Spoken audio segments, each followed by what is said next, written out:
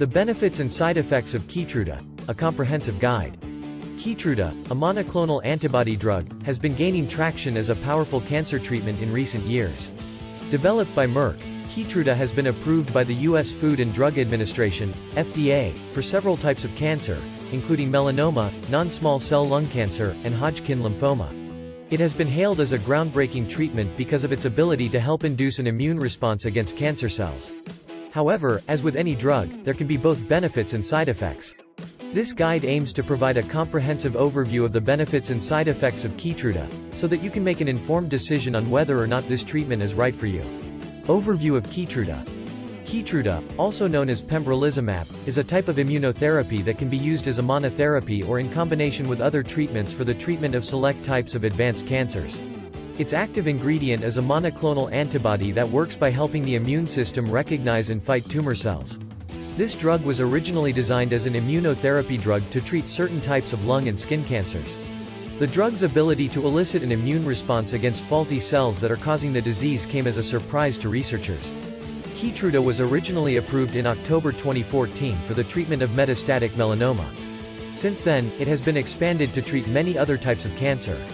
For example, in 2016, it was approved for the treatment of squamous non-small cell lung cancer. It was then later approved as an adjuvant treatment for select types of cancers, meaning it can be used after surgery to reduce the chance of recurrence. These types of cancers include select cases of head, neck, and kidney cancers. It was also later approved as a maintenance therapy for Hodgkin lymphoma. Benefits of Keytruda. There are many benefits of Keytruda, including potentially life-saving treatment. Because it can induce an immune response against faulty cells, Keytruda can be a potentially life-saving treatment for select cancers. Fewer side effects than chemotherapy. When compared to chemotherapy, some studies have shown that Keytruda has fewer side effects, particularly when compared to traditional treatments like platinum-based chemotherapy drugs. May be used as a monotherapy. Keytruda has the potential to be used as a monotherapy, meaning it can be used by itself without the assistance of other drugs. No associated risk of infertility. Unlike chemotherapy, which can cause infertility and other serious side effects, Keytruda has no risk of infertility, which can be a major benefit for patients. Can be used to treat a wider range of cancers. Unlike chemotherapy, Keytruda can be used to treat a wider range of cancers, including certain types of lung, head and neck, bladder, kidney, and liver cancers. Boosted immune response against cancers. In addition to the selective targeting of cancer cells, Keytruda also boosts the immune response against these cells, which can help fight tumor growth and prevent recurrence of the disease.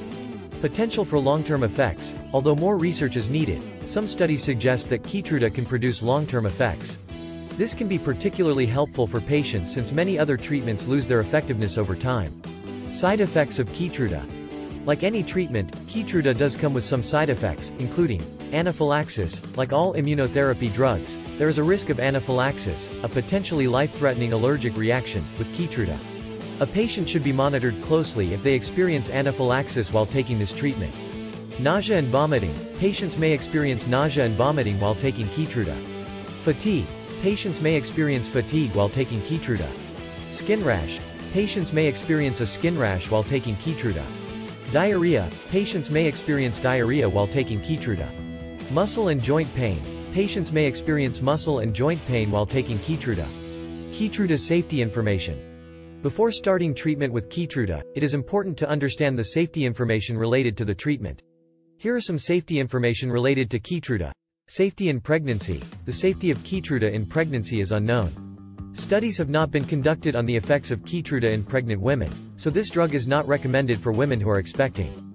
Safety in children. Studies have not been conducted on the effects of Keytruda in children, so this drug is not recommended for children. Safety in people with kidney disease. People with kidney disease are at an increased risk of experiencing adverse effects from this drug. It is recommended that people with kidney disease be monitored closely when taking this treatment. Risk of high blood pressure. Patients with high blood pressure are at an increased risk of experiencing adverse effects from this drug. It is recommended that patients with high blood pressure be monitored closely when taking this treatment. Risk of bleeding. Patients with bleeding disorders are at an increased risk of experiencing adverse effects from this drug. It is recommended that patients with bleeding disorders be monitored closely when taking this treatment. How to manage side effects of Keytruda.